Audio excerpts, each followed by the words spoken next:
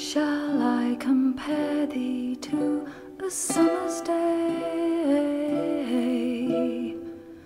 Thou art more lovely and more temperate.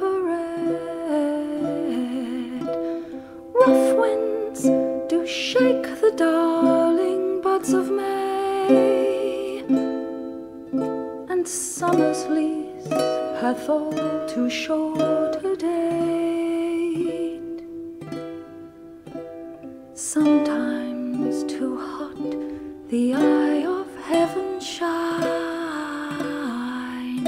and often is his gold complexion dimmed, and every fair from fair sometimes declines,